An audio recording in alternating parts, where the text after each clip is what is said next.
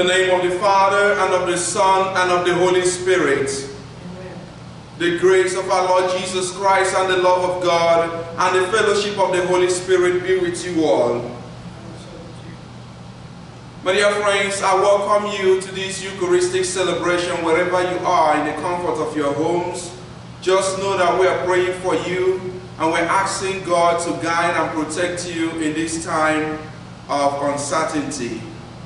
Today is the first Sunday of Lent, and in the readings of today, especially in the first reading, God says to Samuel, do not judge by appearances. Don't. Sometimes in life, we judge by what we see, what we perceive, the circumstances of our life. But God is saying to Samuel, you must look beyond appearances and see what God is doing. The Bible tells us in the book of 2 Corinthians chapter 5, verse number 7, that we walk by faith in the Son of God and not by sight, not by the circumstances, but by faith in the Son of God. And so in this moment, ask God to increase our faith, to help us, especially as we are going through these uncertain times, that our faith might be strengthened. To prepare ourselves to celebrate this sacred mystery worthily, let us call to mind our sins and ask the good Lord for pardon and mercy. Lord Jesus, light of the world, you healed the man who had been born blind. Lord, have mercy. Lord, have mercy. Lord Jesus, light of the world, you summon the sinner to repentance. Christ, have mercy. Christ, have mercy. Lord Jesus, light of the world, you call us out of darkness into your wonderful light. Lord, have mercy. Lord, have mercy. May Almighty God have mercy on us, forgive us all of our sins, and bring us to life everlasting. Amen. Let us pray.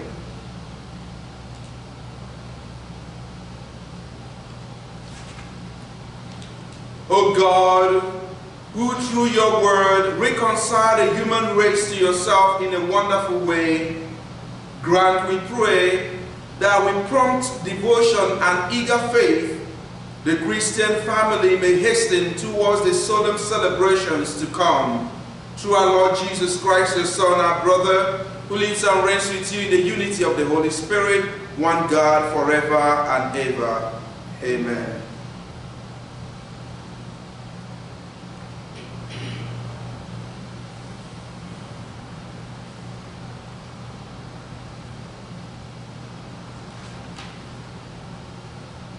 A reading from the first book of Samuel. The Lord said to Samuel, fill your horn with oil and be on your way. I am sending you to Jesse of Bethlehem, for I have chosen my king from among his sons. As Jesse and his son came to the sacrifice, Samuel looked at it and thought, surely the Lord anointed is here before him. But the Lord said to Samuel, do not judge from his appearance or from his lofty stature, because I have rejected him. Not as man sees, God sees, because man sees the appearance, but the Lord looks into the heart. In the same way, Jesse presented 7 sons before Samuel, and Samuel said to Jesse, the Lord has not chosen any of these. Then Samuel asked Jesse, are these the sons you have? Jesse replied, there is still the youngest who is tending the sheep.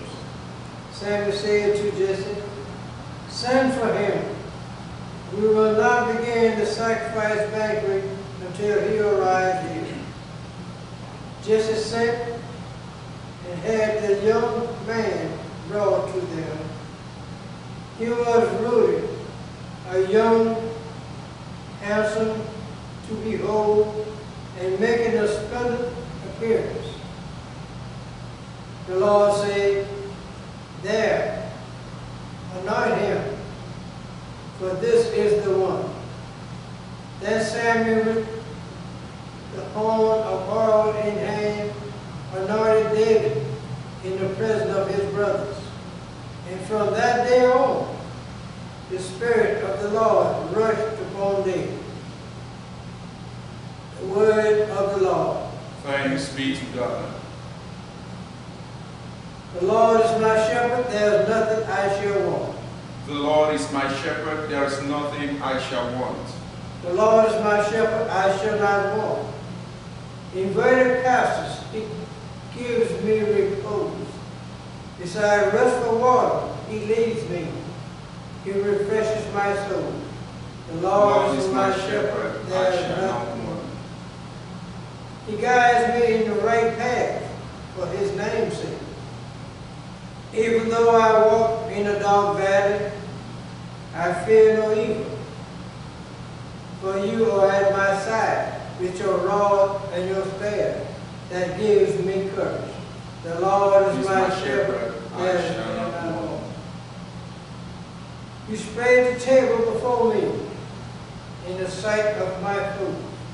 You anoint my head with oil, my cup overflows. The Lord is my shepherd, there is nothing I shall want. Only goodness and kindness follow me all the days of my life, and I shall dwell in the house of the Lord for years to come. The Lord is my shepherd, I shall not want.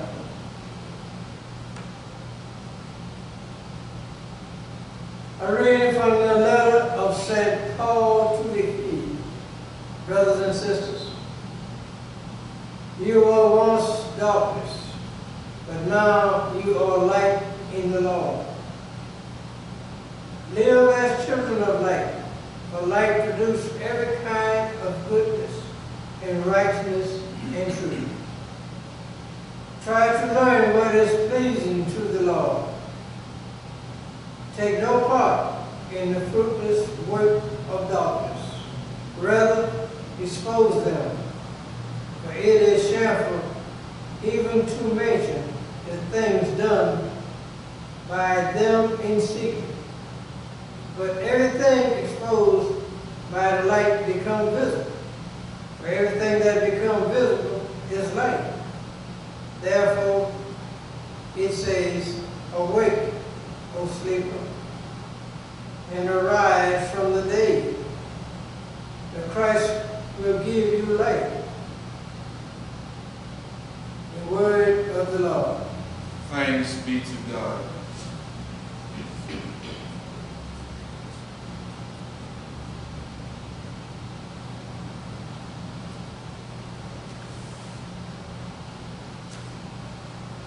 Praise to you, Lord Jesus Christ, King of endless glory.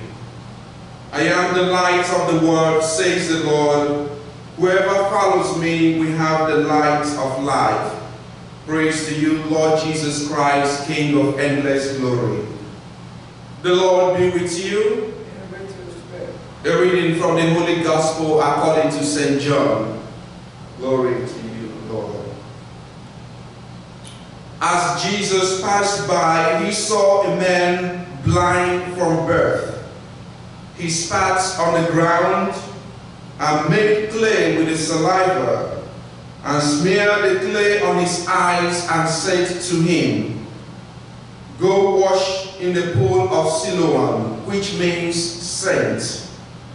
So he went and washed and came back able to see. His neighbors and those who had seen him earlier as a beggar said, "Isn't this the one who used to sit and beg?" Some said, "It is." But others said, "No, he just looks like him." He said, "I am." They brought the one who was once blind to the Pharisees. Now Jesus had made clay and opened his eyes on the Sabbath. So then the Pharisees also asked him how he was able to see. He said to them, "He put clay on my eyes, and I washed, and now I can see." So some of the Pharisees said, "This man is not from God, because he does not keep the Sabbath." But others say, "How can a sinful man do such things?" And there was a division among them. So he said to the blind man again, "What do you have to say about him, since he opened your eyes?" He said, "He's a prophet." They answered and said to him, "You were born totally in sin, and are you trying to teach us?" Then they threw him out. When Jesus heard that they had thrown him out, he found him and said, "Do you believe in the Son of Man?" He answered and said, "Who is he, sir, that I may believe in him?" Jesus said to him, "You have seen him, and the one speaking with you is he." He said, "I do believe," and he worshipped him. The Gospel of the Lord. Praise to you, Lord Jesus Christ.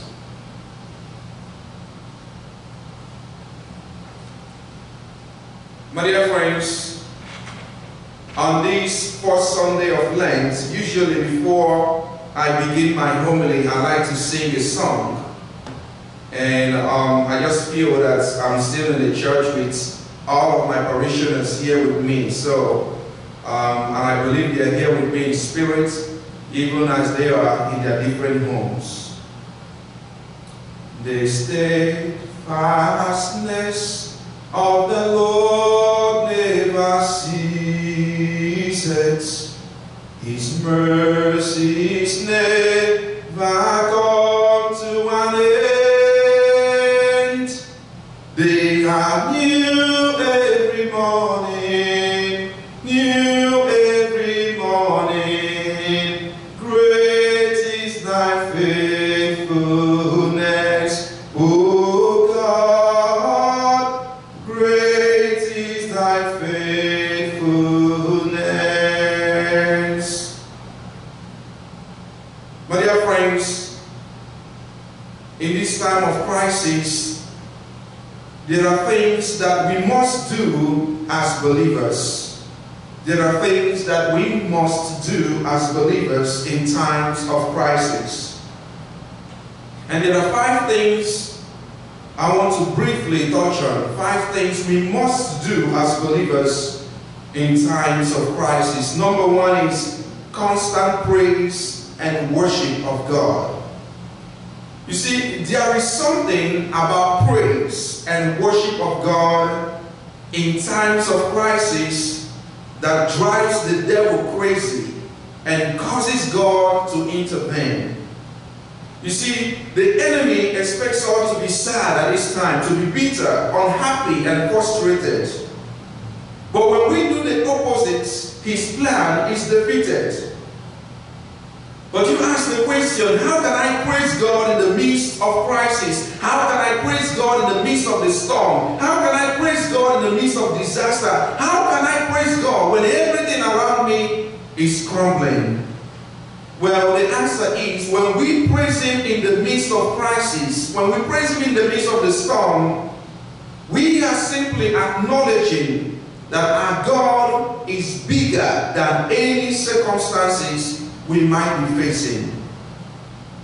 In Acts of the Apostles chapter 16, when Paul and Silas praised God in the midst of crisis, the Bible says God demonstrated His power by breaking the chains that held them in bondage and freed them from the prison.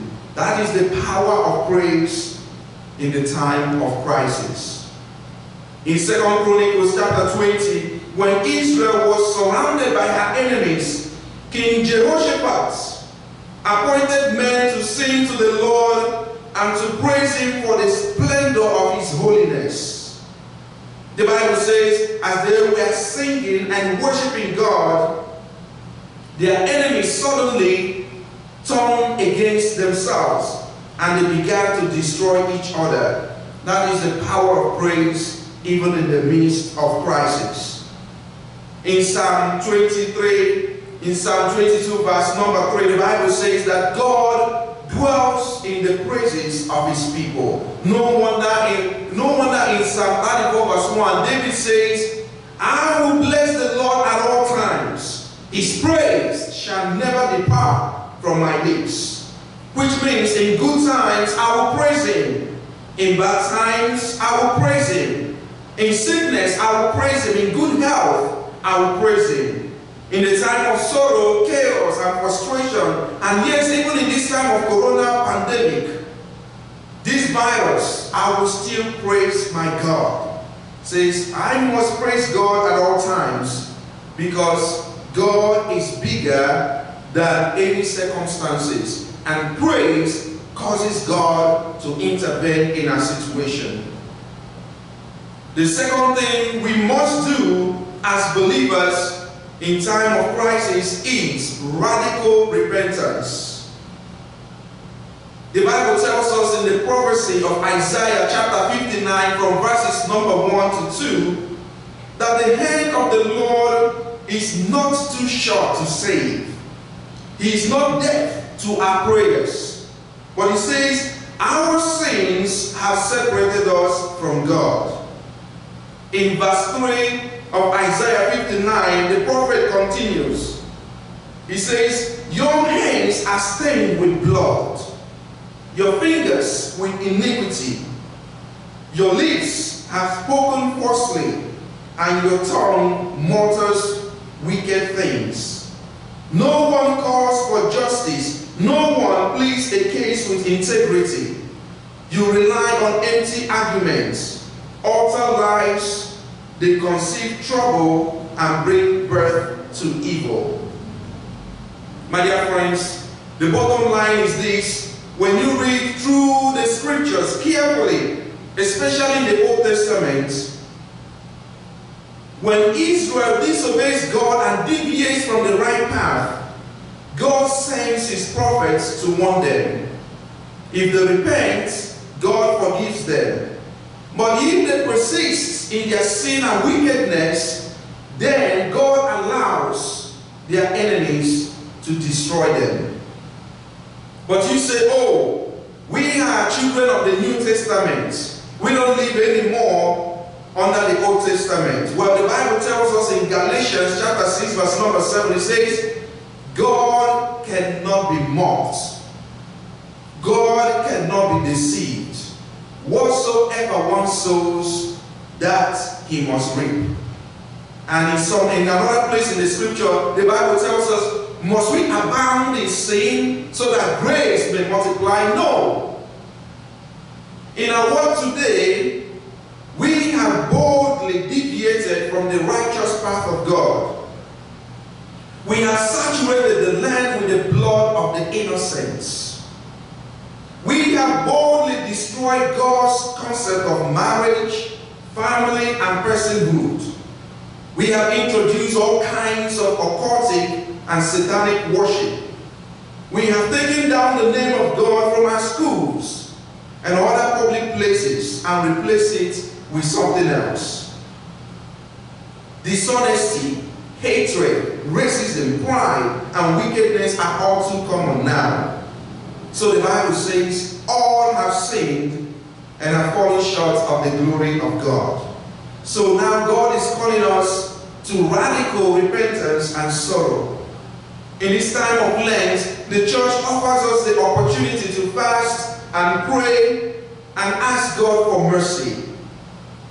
In the book of the prophet Jonah, chapter number 3, when the prophet was sent to preach to the Ninevites, in fact, after preaching to the Ninevites, he said, and 40 days more, and Nineveh shall be destroyed. They did not argue with the prophet, no. The Bible says, they humbled themselves and repented.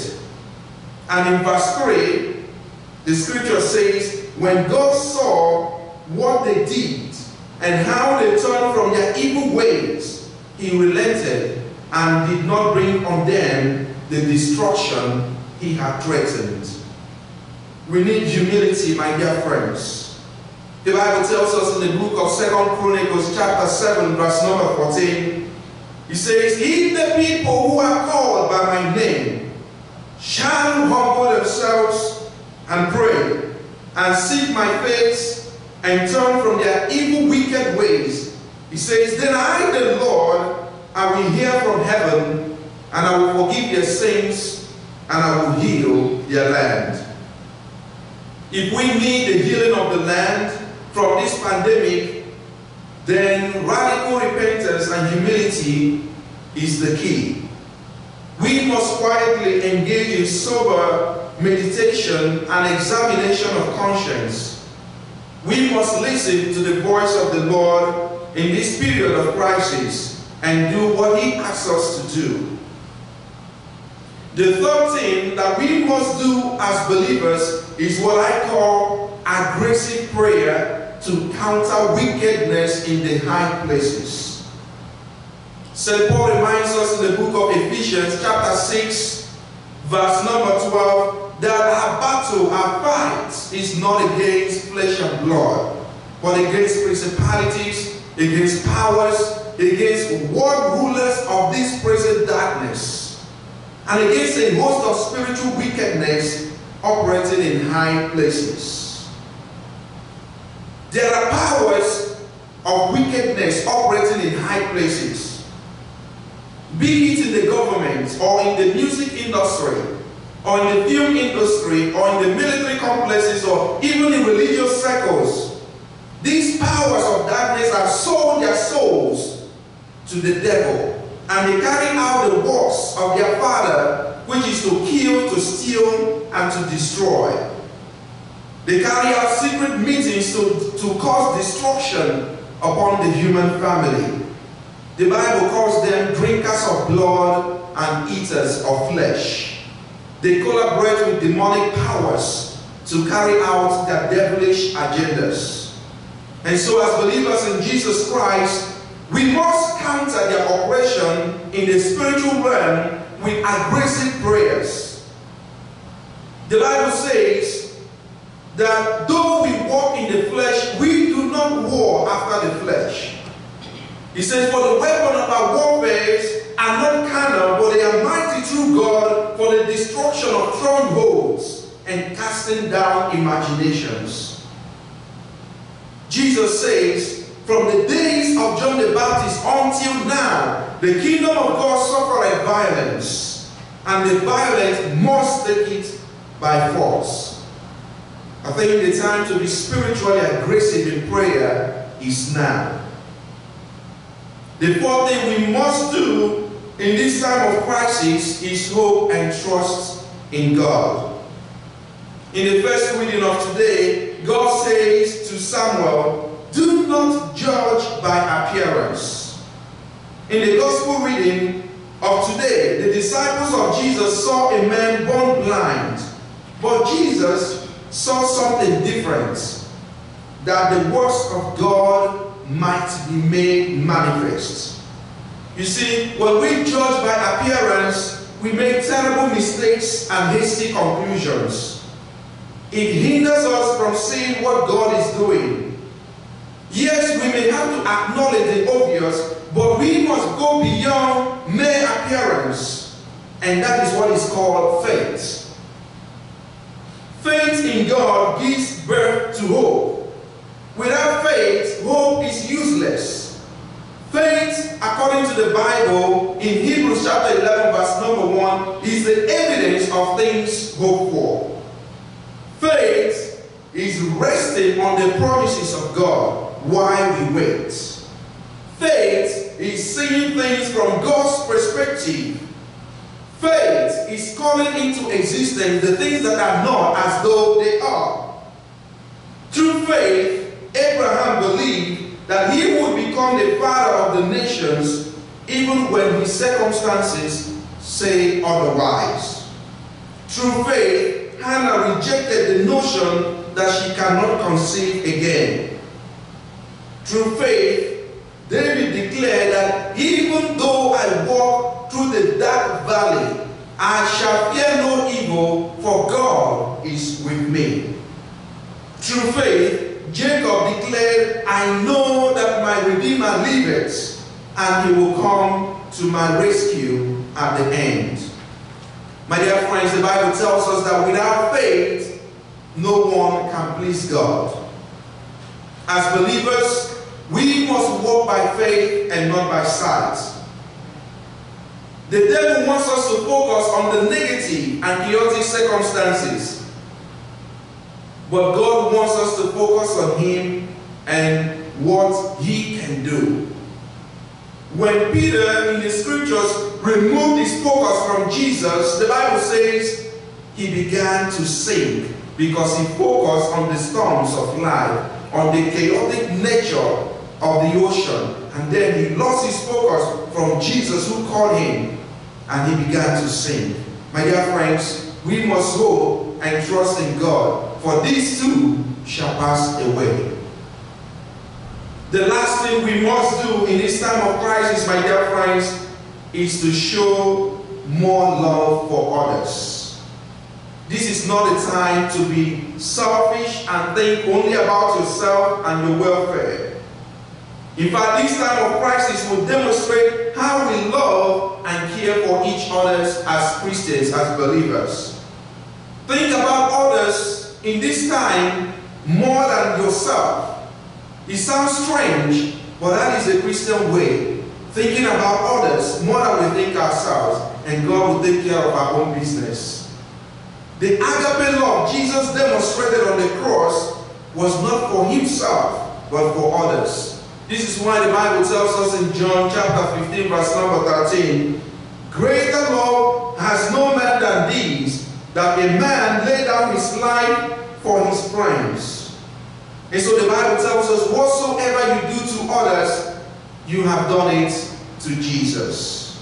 This is the time to show more love and compassion and mercy to others. Call your friends on the phone, check on them, ask them, how are you doing? Do you have food? By this, we are called Christians. Finally, I want to use this opportunity to thank the doctors, the nurses, first responders, and all those who are at the front line in this battle against these unseen enemies. May God Almighty bless, guide, protect, and direct them in their work. May the blood of Jesus heal all those who have already been infected with this virus. And may the souls of those who have already died as a result of this virus, may they rest in peace. Amen.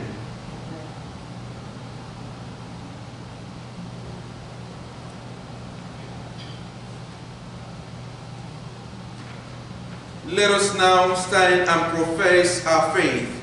I believe in God, the Father Almighty, maker of heaven and earth, of all things visible and invisible. I believe in one Lord Jesus Christ, his only begotten Son of God, born of the Father before all ages, God from God, light from light, true God from true God, begotten not made, consubstantial with the Father. Through him all things were made. For us men and for our salvation, he came down from heaven, and by the Holy Spirit was incarnate of the Virgin Mary and became man. For our sake he was crucified under Pontius Pilate. He suffered death and was buried, and rose again on the third day in accordance with the Scriptures. He ascended into heaven and is seated at the right hand of the Father. He will come again in glory to judge the living and the dead. And his kingdom will have no end. I believe in the Holy Spirit, the Lord, the giver of life, who proceeds from the Father and the Son, who with the Father and the Son is adored and glorified, who has spoken through the prophets. I believe in one holy, Catholic and Apostolic Church. I confess one baptism for the forgiveness of sins, and I look forward to the resurrection of the dead and the life of the world to come. Amen. My dear friends, On this first Sunday of Lent, let us now present all our needs and petitions before the mercy throne of God. For the church, that we may bring to light whatever is hidden in darkness and heal the wounds that have gone unnoticed. We pray to the Lord. Lord, hear our prayers. For government leaders, that they may continue their working to ensure that the well-being of the most valuable in their care. We pray to the Lord. Lord, hear our prayers. For victims of extreme human rights violations, those who have been abducted, tortured, or executed, and for their families and loved ones, we pray to the Lord. Lord, hear our prayers. For those preparing for the Easter sacrament, especially those in our parish, that they may walk in the light of Christ and radiate the light to others. We pray to the Lord. Lord, hear our prayers. Almighty and ever-living God, we present all our needs and petitions before thy throne of mercy, and we ask you to please grant them according to your holy will through Christ our Lord.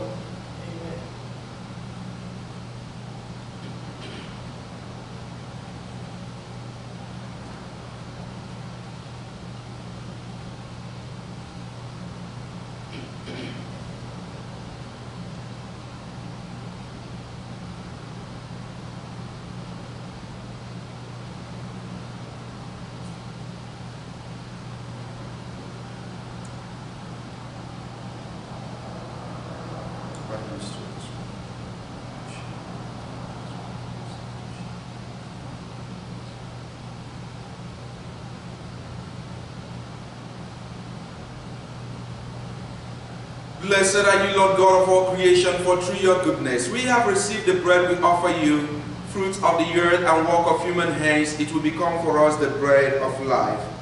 Blessed be God forever. Blessed are you, Lord God of all creation, for through your goodness we have received the wine we offer you, fruits of the vine and work of human hands. It will become our spiritual drink. Blessed be God forever. With humble spirit and contrite heart, may we be accepted by you, O Lord. And may I sacrifice this in your sight and place it to you, Lord God. Wash me, O Lord, from my iniquities and cleanse me from my sins.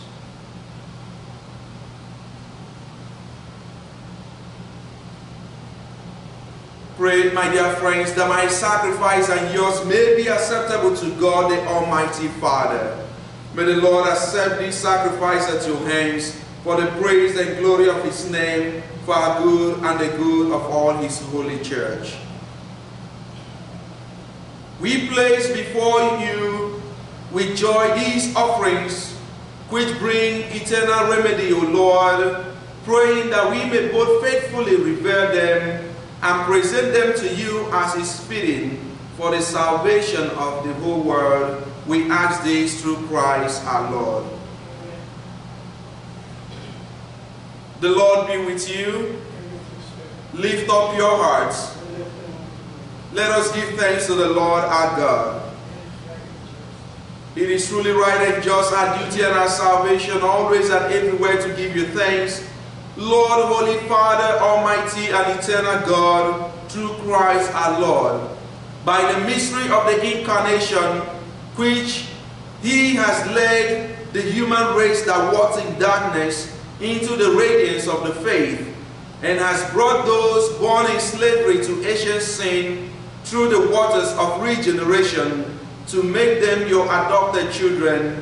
Therefore, all creatures of heaven and earth sing a new song in adoration, and we with all the host of angels cry out, and without end we acclaim. Holy, holy, holy Lord God of hosts, heaven and earth are full of your glory. Hosanna in the highest. Blessed is he who comes in the name of the Lord. Hosanna in the highest. You are indeed holy, O Lord, the fount of all holiness. Make holy therefore these gifts, we pray, by sending down your Spirit upon them like the dew fall, so that they may become for us the body and blood of our Lord Jesus Christ. At the time he was betrayed and entered willingly to his passion, he took bread and giving thanks, broke it and gave it to his disciples, saying, "Take this, all of you, and eat of it, for this is my body, which will be given up for you."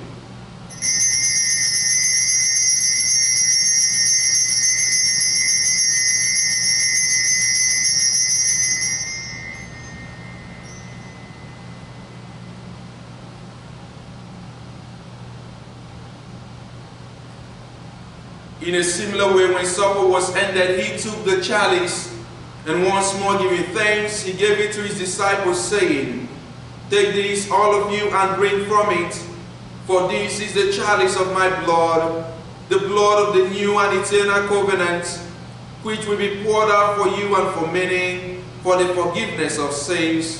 Do this in memory of me."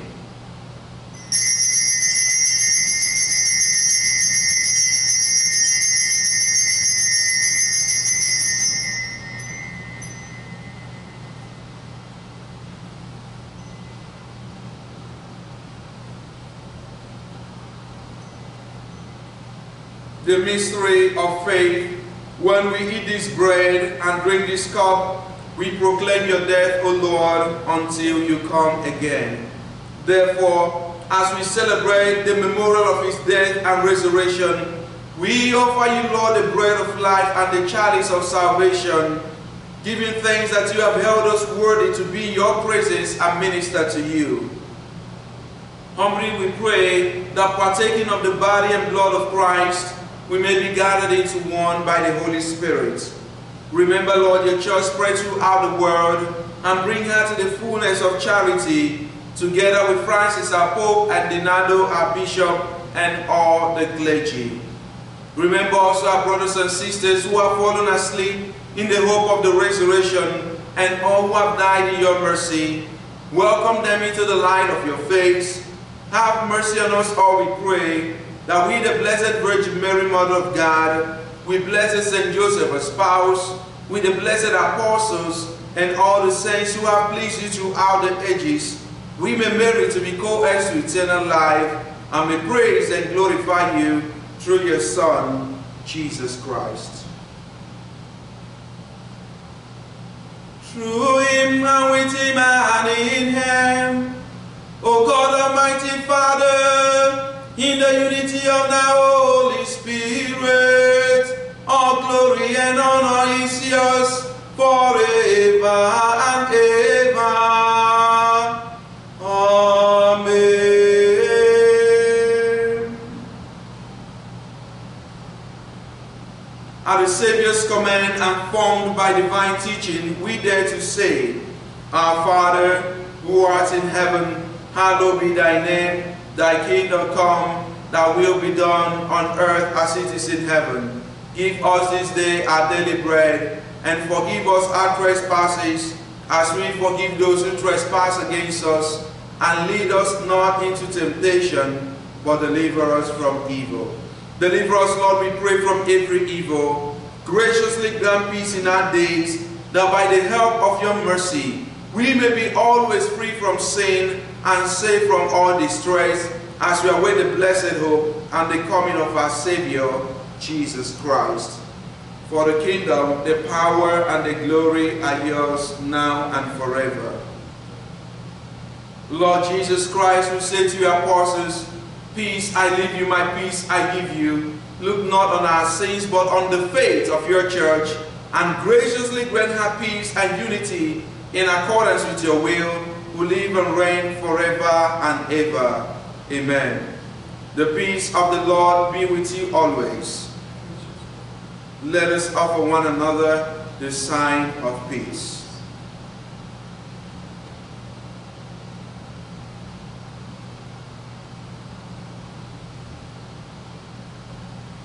Lamb of God, you take away the sins of the world, have mercy on us. Lamb of God, you take away the sins of the world, have mercy on us. Lamb of God, you take away the sins of the world, grant us peace.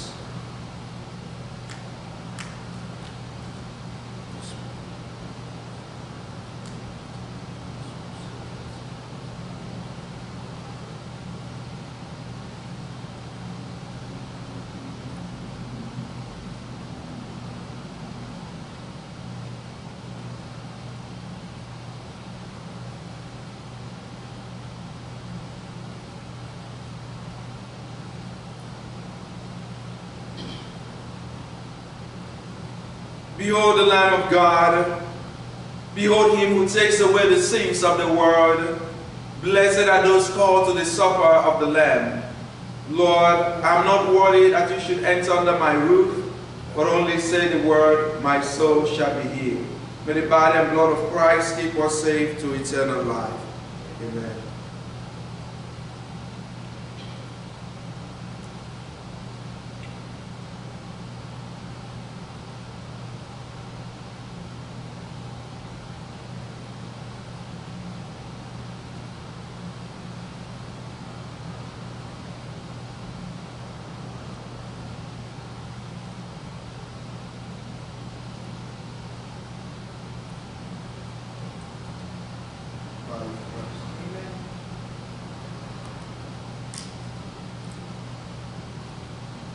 Blood of Christ. Amen.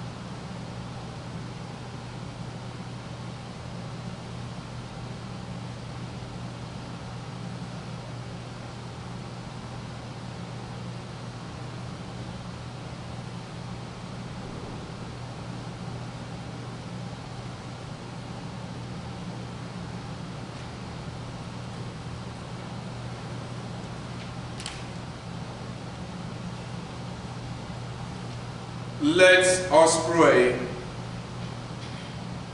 O God, who enlighten everyone who comes into this world, illuminate our hearts, we pray, with the splendor of your grace, that we may always ponder what is worthy and pleasing to your majesty, and love you in all sincerity. We ask this through Christ our Lord. Amen. The Lord be with you. Look upon those who call to you, O Lord, and sustain the weak.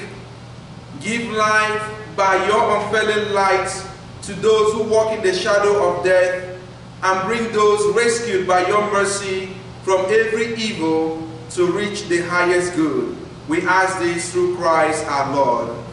May Almighty God bless you, the Father, and the Son, and the Holy Spirit. Go in peace, the Mass is ended. Thanks be to God.